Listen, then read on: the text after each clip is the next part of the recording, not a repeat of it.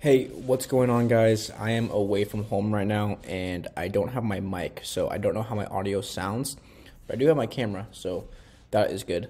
But in this video, I'm going to make a campaign with you guys. It is 2024 now. You guys should be running ads this way. Don't just listen to me. There's other media buyers talking about this strategy as well. And I'm going to show you guys exactly how to set up the campaign and even show you some existing campaigns I've already made. So let's dive into my ad account and I'll show you how to make it. Okay, so we're inside an ad account right here.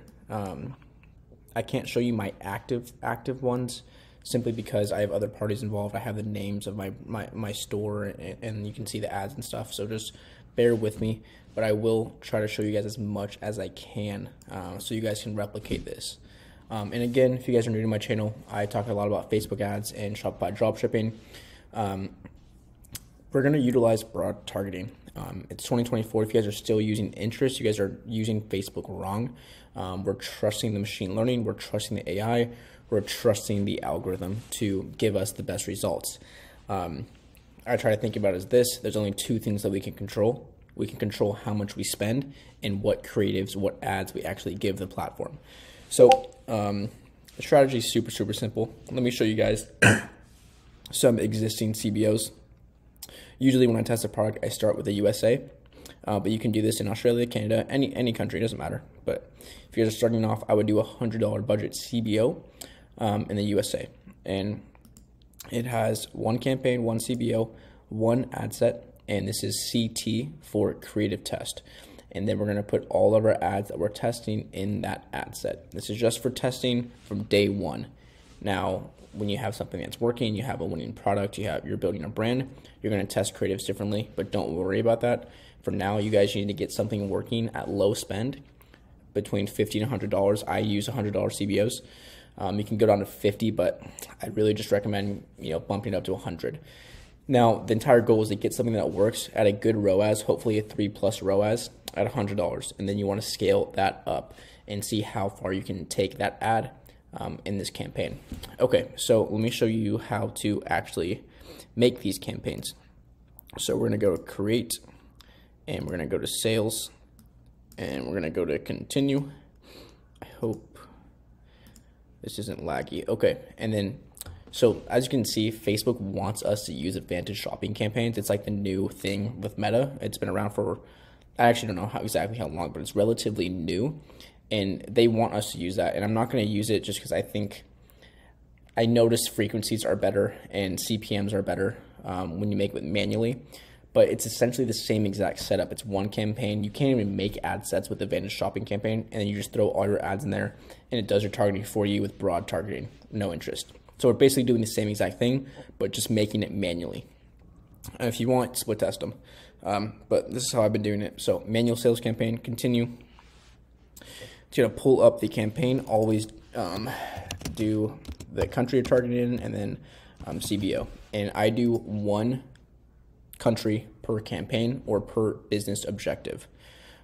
Keeps it simple and you know exactly where your money is spending.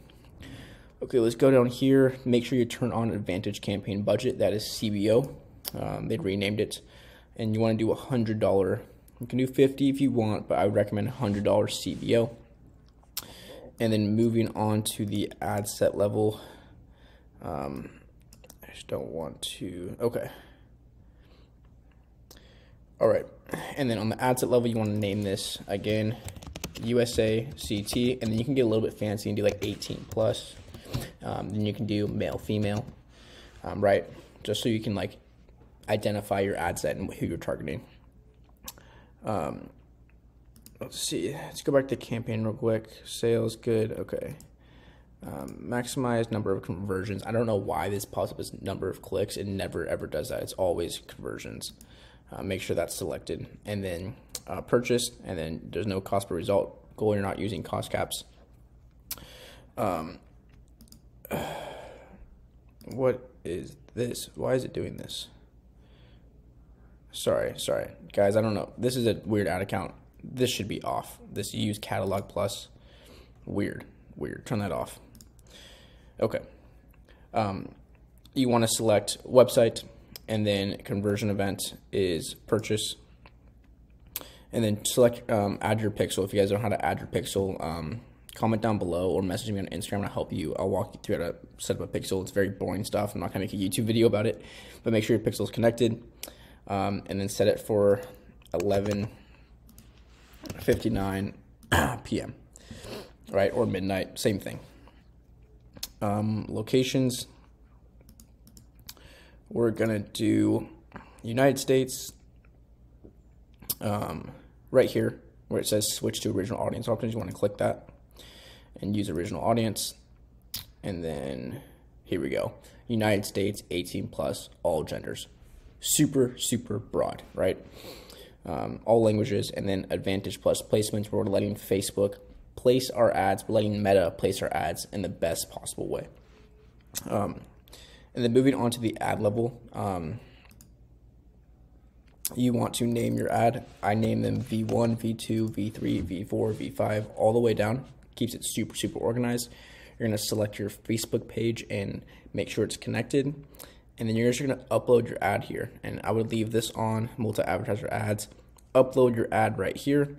Add one primary text, one headline, call to action. I've heard learn more is actually doing better than shop now.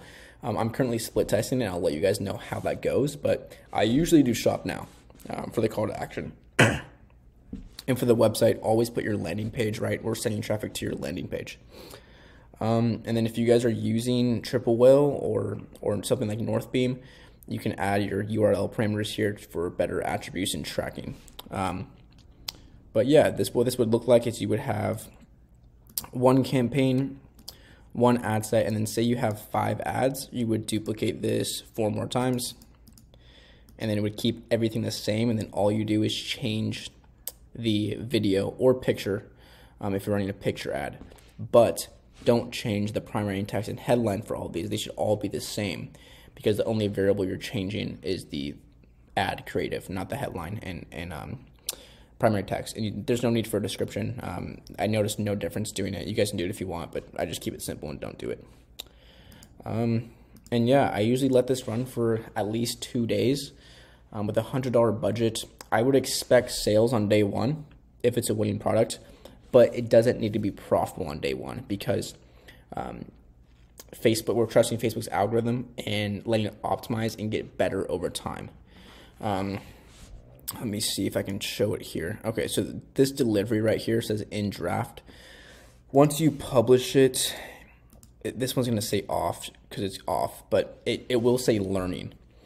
And that's the learning phase.